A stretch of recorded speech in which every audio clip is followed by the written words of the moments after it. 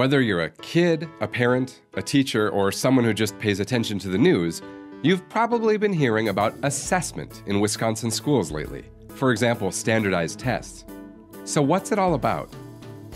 This is Andre. So much of the attention on assessing Andre's learning usually goes to the state tests that he and his classmates are required to take each year. These are snapshots. They take up a small fraction of kids' class time in Wisconsin schools. These snapshots are very important. For one thing, they're one of the best ways we can check how well we're doing at helping all students get ready for college and career, especially students from groups who have historically been left behind. But we need to remember that this is only one point in time during a student's entire year, and it's only one type of assessment. It's what educators call a summative assessment. It helps us evaluate how well students learned at the end of a certain time frame. For a more complete sense of how kids are doing in school, we also need to rely on the expertise of our classroom teachers and other educators.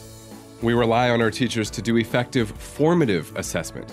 That's a term for teacher techniques that are nimble and in the moment and help them find out where a student's at with their thinking and their knowledge. This helps teachers and students decide what's next.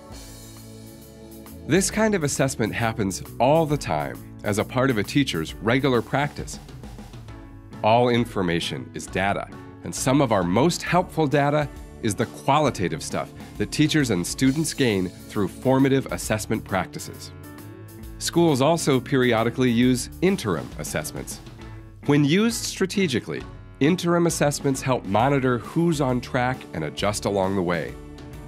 At the end of the day, being strategic with all three types, formative, interim, and summative, is the way schools make a big impact on student learning. This is a strategic assessment system. All three types of assessment work together, so everyone can get a better picture of how Andre and his classmates are doing in school, and how we can help every child stay on the path to graduating ready for college and career. You can learn more about strategic assessment in Wisconsin at the Department of Public Instruction website.